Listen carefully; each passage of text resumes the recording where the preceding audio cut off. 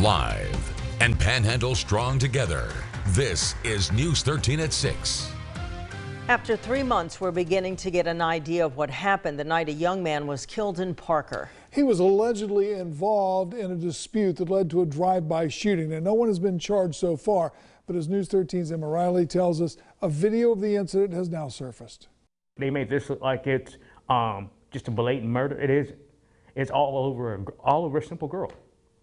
Somebody had to lose their life over a girl. Walter Green says his stepson Darius was visiting his friend's house in Parker on May 21st. He claims a girl he was talking to via Snapchat threatened to come over and kill him around 2 a.m. that morning. The incident happened over a young lady. The young lady asked him about his past. He told her, and the young lady wanted to call names and stuff on the phone, saying he's coming, they're coming to kill him and all this. So Darius did the right thing. He notified his friend's stepdad. You know what I'm saying? They didn't think they were coming because it took so long for them to get there. They didn't think nobody's coming. They just blew them off. And at 2 o'clock in the morning, they show up.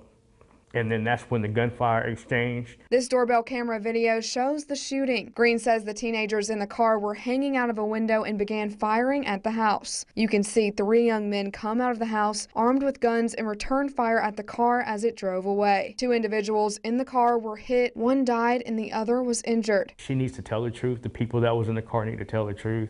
And let's get this cleared up. And Parker and the state attorney needs to stop dragging their feet and start holding people accountable. Green says his family constantly receives social media threats. He says they're being watched and that they're concerned about another shooting. They've gone as far as wearing bulletproof vests when they leave their home. I'm getting a little bit perturbed with it because it don't seem like the Department of Parker don't want to do anything about this.